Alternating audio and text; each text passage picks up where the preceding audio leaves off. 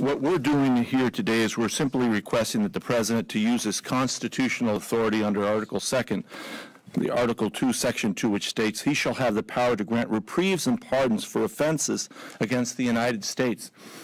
So he has the power to do that. And we're asking him to have some courage to step forward. And also, I have to say, this is a holiday season, as we all know. And for those of us in the Christian faith, we follow the Christmas tradition. And the Christmas tradition is interesting because everyone remembers the birth of Jesus.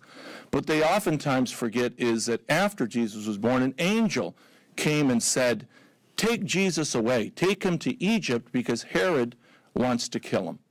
So that angel then became the protector.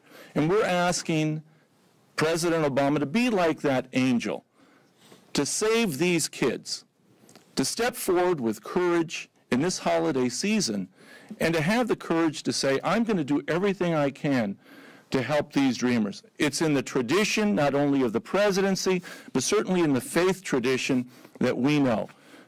Le estoy pidiendo al presidente que perdonen a estos muchachos que están aquí soñando una vida mejor.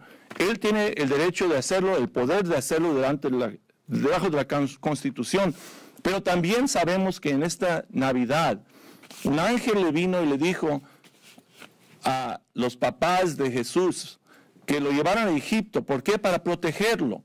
Y es lo que nosotros queremos que haga el presidente, que sea como ese ángel y que protege a estos muchachos, a estos niños que vinieron aquí que no tienen culpa. Muchísimas gracias.